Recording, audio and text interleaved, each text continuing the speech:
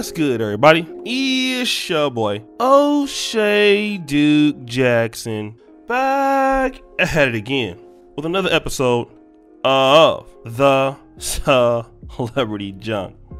Oh, guys, you know, today I was in one of my favorite Facebook groups. You know it. Say No to Single Mothers, Black Men's Edition. Give them a round of applause. And these guys find all of the buffoonery on the black internet regarding situations with single moms. And this is, I would say by far, one of the most interesting stories that I've seen.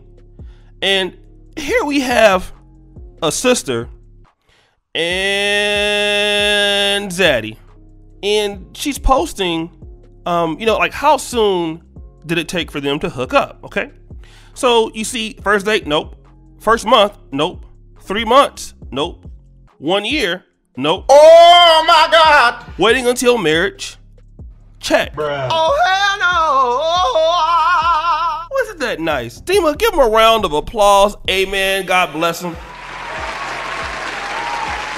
You know, it's good that young people today are waiting until they have sex to get married, right? So it's nothing wrong with that. I mean, provided that she's kept herself, ready for marriage, and he's kept himself ready for marriage. I do love the Lord, so I wouldn't be hating on Christianity, right?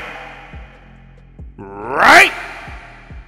Well, the story gets even better.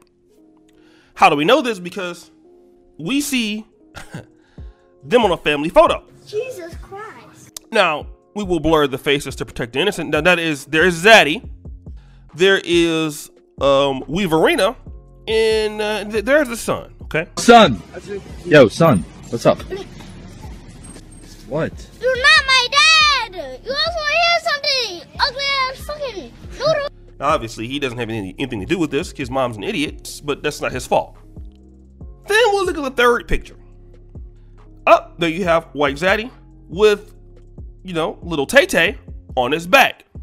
Now, I'm not the smartest guy in the world, guys, but what it seems to me, it seems that, well,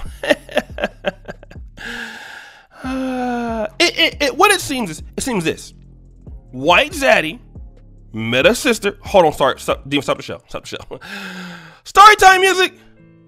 So it seems one day, White Zaddy was hanging out at Little Pookie's Chicken and Waffles when he met Weaverina, and she had a son. And White Zaddy said, "Take music! I'll stay for a whole year. No, wait, not even a whole year. I'm gonna stay and wait until I get married to have sex with you, although you've already been having sex and you already have a child.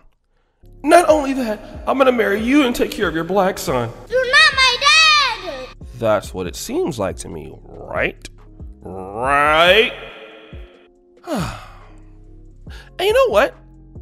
As delusional as this sounds, you always have anomalies, which I believe this is just that.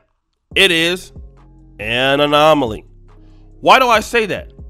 Well, let's stop the show. I don't think that this white guy is probably, very successful. I'm pretty sure that he's not to do this. But what sisters are looking for, many of them that have a child or more than one child, they believe that this scenario is suffice. A guy, and I'm assuming that he doesn't have children, preferably a white man, will come in, take care of the child that she already has by somebody else, and it could be a black man too, but then live up to expectations that the first man didn't live up to. Now, here's where sisters are going to come with the counter argument. Well, okay, I made a mistake when I was younger. Now I'm older and wiser, and I don't want to lower my standards for the next guy. So I need to up my standards for the next person in order to get with me and now be a parent to my child. And you know what? Let's be honest. I understand that. I'm not a person that doesn't understand things like this. Sure. I mean, I get it, right? Here's the problem though. This is like a mistake that some women make. That is that once you have a child, okay, you look at the economy right now, coronavirus, not that it's inconceivable, but for a guy to want to come in, the economy's limited. Let's just say his skills are limited, pockets are limited. There's real no upside in coming in and taking care of somebody else's child. Now you're going to make me, the guy who doesn't know you, live up to expectations that you didn't make the other person live up to, when at the time in your life when he had you, you were more attractive, you were possibly better looking, you were younger. All of things that men are looking for when we're talking about the whole ideology of fertility. And this is what a lot of women in the black community want to do.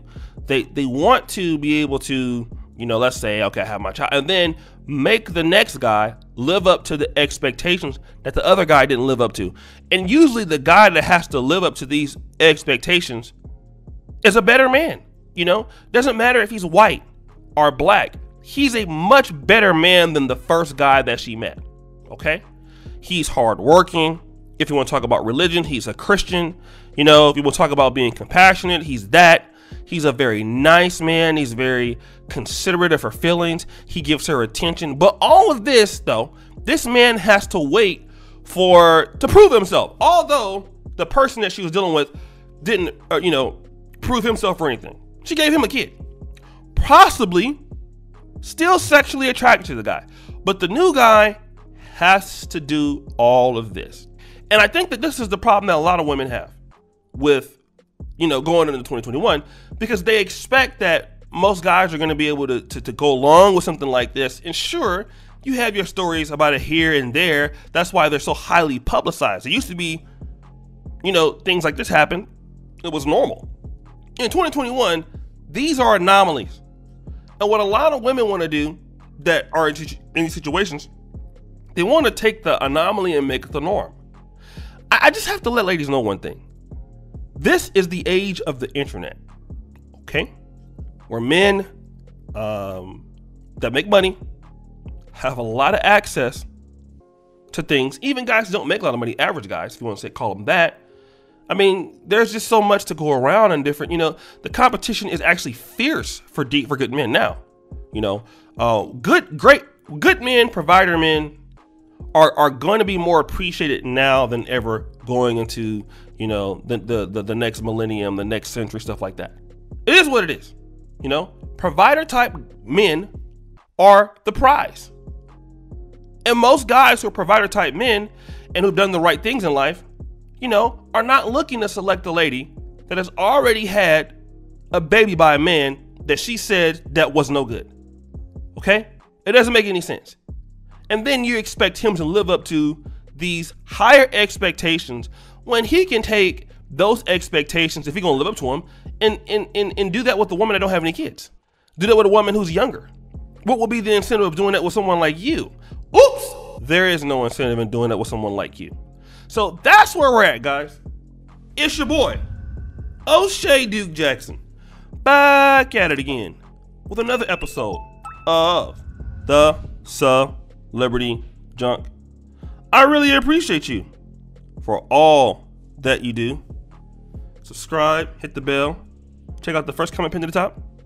And as you know, the buffoonery remains at an all-time high. I'm out.